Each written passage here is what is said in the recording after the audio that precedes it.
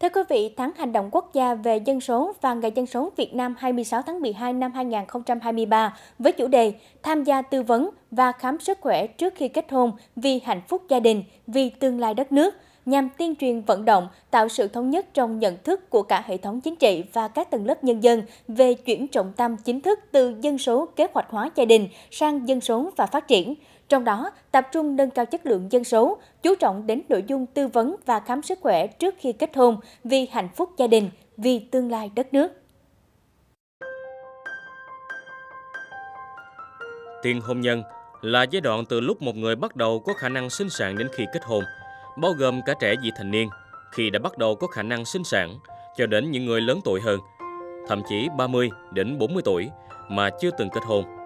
Đây là những đối tượng cần được quan tâm đến những vấn đề thuộc nội dung chăm sóc sức khỏe tiền hôn nhân. Thực tế hiện nay, các cặp đôi thường chỉ bắt đầu đi khám sức khỏe tiền hôn nhân khi chuẩn bị kết hôn. Tuy nhiên, bạn hoàn toàn có thể đi khám sớm hơn để sàng lọc các vấn đề về sức khỏe. Theo các chuyên gia y tế khuyến cáo, tốt nhất nên đi khám sức khỏe tiền hôn nhân tối thiểu là 3 đến 6 tháng trước khi kết hôn để có nhiều thời gian chuẩn bị hơn. Theo ước tính, mỗi năm Việt Nam có 22.000 đến 30.000 trẻ em sinh ra bị dị tật bẩm sinh. Trong số các dị tật có các bệnh phổ biến như bệnh đau, hội chứng Edward, dị tật ống thần kinh, suy giáp bẩm sinh, thiếu men R6PD, tăng sản tuyến thượng thận bẩm sinh, tan máu bẩm sinh, thể nặng và các bệnh lý di truyền dị tật bẩm sinh khác.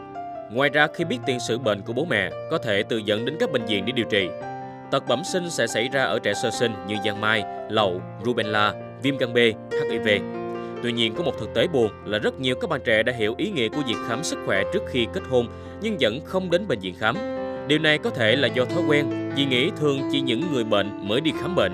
Mình còn trẻ mà, đến bệnh viện khám sức khỏe thì ngại bạn bè, người quen dị nghị. Do đó, nếu chưa được tư vấn khám sức khỏe trước hôn nhân, các cặp đôi có thể gặp phải những chuyện không may xảy ra như lây nhiễm bệnh, vô sinh, sinh con bị bệnh tật. Để cuộc sống hôn nhân gia đình hạnh phúc, không phải chỉ cần có tình yêu, sự đồng cảm về tính cách, mà một vấn đề rất quan trọng đó là sự hòa hợp về tâm hồn, về tình dục và cuối cùng là sinh ra những đứa trẻ khỏe mạnh, mang lại hạnh phúc gia đình. Các chuyên gia khuyến cáo các bạn trẻ nên thực hiện khám sức khỏe trước kết hôn. Việc này được xem là một hình thức sàng lọc đầu tiên vô cùng quan trọng.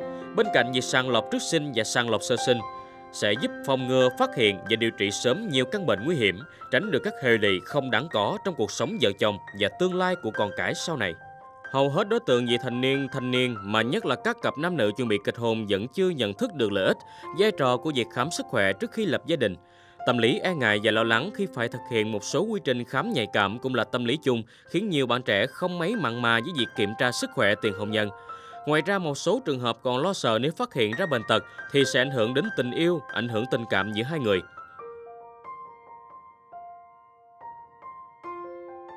Khám tiền hôn nhân thì giúp đánh giá sức khỏe tổng quát cho các cặp đôi nhằm chuẩn bị bước vào cuộc sống hôn nhân. Ngoài ra thì còn nhận được sự tư vấn của các bác sĩ, giúp các bạn trẻ chuẩn bị kiến thức tâm lý đúng cho cuộc sống tình dục vợ chồng. Với những cặp đôi đang muốn có con thì việc khám tiền hôn nhân thì là sự chuẩn bị tốt nhất cho quá trình sinh nở và sinh ra những em bé khỏe mạnh. Khám tiền hôn nhân thì giúp phát hiện và điều trị sớm nếu có thể một số bệnh tật có thể ảnh hưởng đến vấn đề tình dục, mang thai, sinh đẻ về sau. Phụ nữ cũng cần hiểu rõ về việc tiêm vaccine trước khi mang thai cũng như bổ sung các khoáng chất, chế độ dinh dưỡng sao cho hợp lý, chuẩn bị điều kiện sức khỏe để mang thai và sinh đẻ an toàn. Thưa quý vị khán giả, việc tư vấn và khám sức khỏe trước khi kết hôn sẽ giúp sinh ra những đứa trẻ khỏe mạnh, tránh những gánh nặng gây ra cho bản thân đứa trẻ, gia đình và xã hội.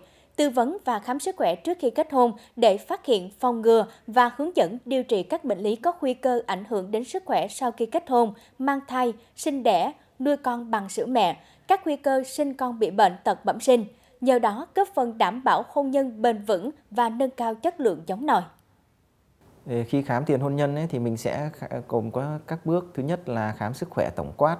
Thì mình sẽ kiểm tra sức khỏe chung như chiều cao, cân nặng, mạch, huyết áp, xét nghiệm máu, nước tiểu, siêu âm ổ bụng.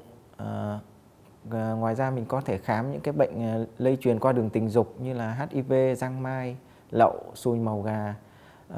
Mình có cần tìm hiểu về tiền sử nội ngoại khoa của cả hai vợ chồng và gia đình hai bên. các bệnh lý lây truyền từ mẹ sang con như là sởi, thủy đậu, rubella, vân vân. Khám sức khỏe cho nữ thì mình sẽ có tiến hành soi cổ tử cung, siêu âm kiểm tra tử cung và hai buồng trứng xem có khối u bất thường hay không, siêu âm tuyến vú, xét nghiệm nội tiết nếu cần thiết.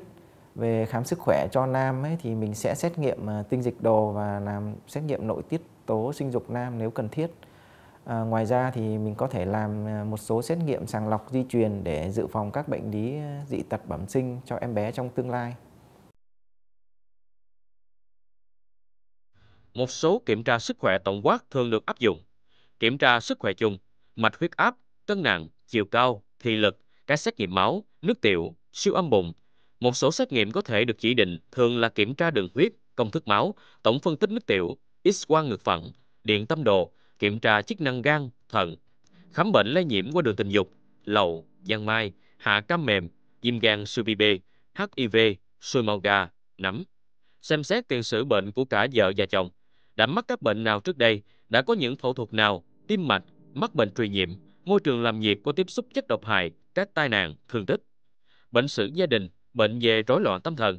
Người thân trong gia đình mắc những bệnh gì? Cao huyết áp, tim mạch, bệnh truyền nhiễm, bệnh sởi, thủy đậu, rubella, sốt xuất huyết, bệnh cúm, viêm não, bệnh lao, dịch tả, tiêu chảy.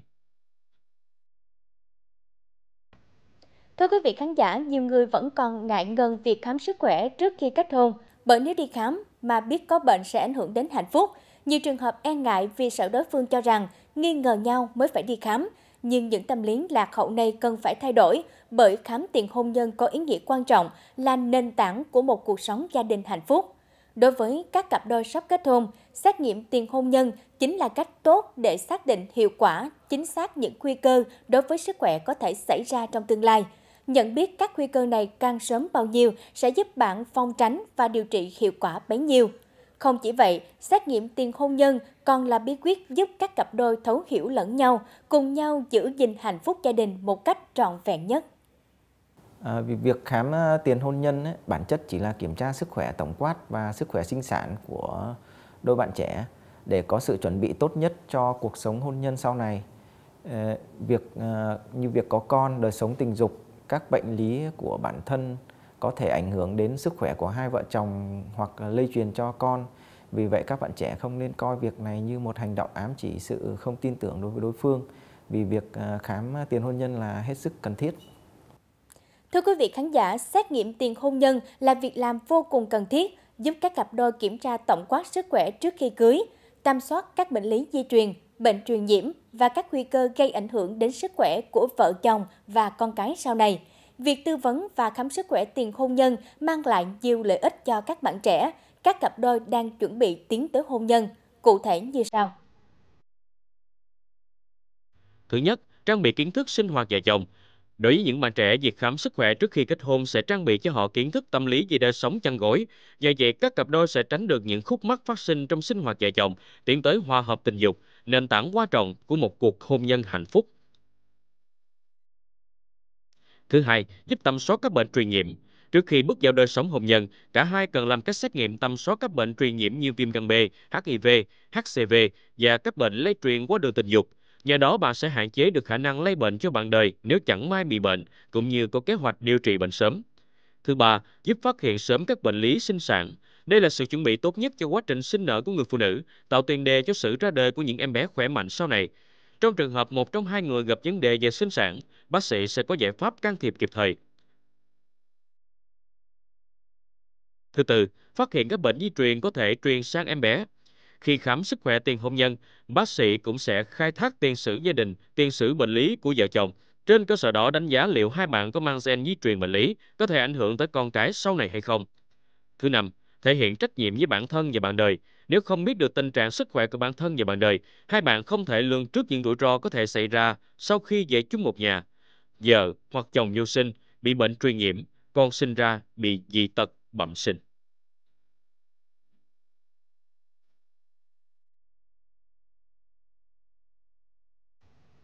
Thưa quý vị khán giả, hôn nhân là cột mốc vô cùng quan trọng trong cuộc đời mỗi người. ai cũng mong muốn có một cuộc sống hạnh phúc khi về chung một nhà. Nhưng không phải cặp đôi nào cũng hiểu rõ những hành trang cần có để chuẩn bị tốt nhất cho sự thay đổi này. Khám sức khỏe tiền hôn nhân là một trong những việc quan trọng và cần thiết, góp phần giữ gìn hạnh phúc gia đình, bảo vệ sức khỏe không chỉ của các cặp đôi mà còn đảm bảo thế hệ nối tiếp của họ trong tương lai được khỏe mạnh cả về thể chất và tinh thần.